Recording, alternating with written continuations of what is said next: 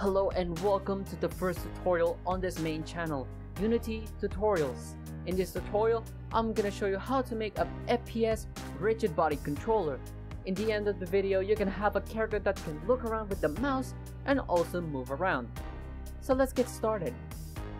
First, let's add a 3D game object, capsule, which will be the base of the player. Now we need to add a camera that is attached to the player, and this is for our main view to look around. Now let's add some components to the player. So first, let's add rigid body and also freezing the rotation on the rigid body component. So now let's add some script. On the player object, let's add a movement script. So now this is where we're gonna add our functions to make our player move around.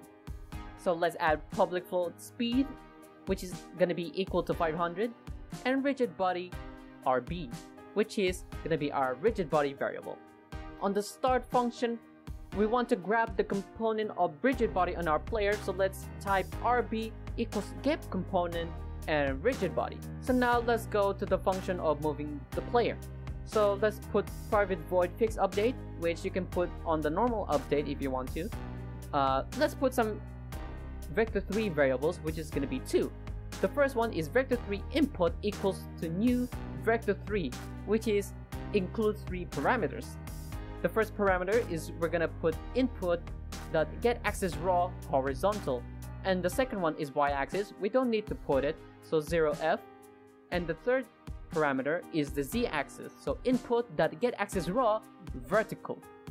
So now for the second vector3 variable, which is move, which is the variable to move around.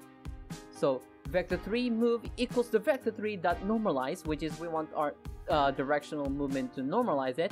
So it only has one parameter, transform dot right times by the input of x plus transform dot forward times by input dot z, and that's all the thing we need. So now we're gonna make the rigid body move based on the vector3 variables we put. So rb dot velocity equals to open and close parentheses move times by speed times by time dot fix delta time, and that's all we need for the movement script. So now we play our game, and as you can see, we have our player to move around. So now we can move around, but we can't look. So we're gonna do that. Now let's add some script to the camera, which is the mouse look script. You can name it whatever you want to. Let's do some coding for the mouse look script. So first, we're gonna add public float variable of mouse speed equals to 100 and a public transform variable player body, and also we're gonna put float rotation x. On the start function, we want our cursor to lock and not have our cursor to move around while we're looking around in the game. So we want our cursor to lock. Cursor.lock state equals to cursor lock mode.lock, and that's the only thing we need. So on the void fix update, we want to put float mouse x equals to input that get axis of mouse x times by mouse speed times by time dot fix delta time. You will also do this to mouse y, which you need to replace the mouse y, and that's it.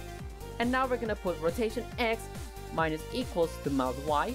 We're gonna put rotation x equals to math f dot clamp with open and close parentheses with rotation x, and then 2 parameters, negative 80 to 80.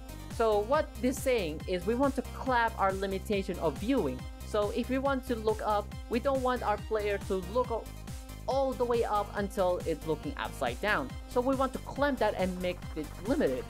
So we're gonna put it negative 80 and 80. So that way if we look all the way up, it will clamp that to negative 80. So it goes down to looking down with 80 degrees. Now we're gonna put transform.local rotation equals to quaternion.euler open and close parentheses with rotation x and the 2 parameters by leaving to 0. And next is we want our player body or the play object itself to move around on the rotation of x. So we're gonna put player body.rotate with the vector3.up and mouse x, and that's all we need for the mouse look script. So now if we save it and open up the game, now we can look around perfectly. And as you can see, if we look all the way up, it clamps that to negative 80, and if we look all the way down, it clamps that to 80 degrees.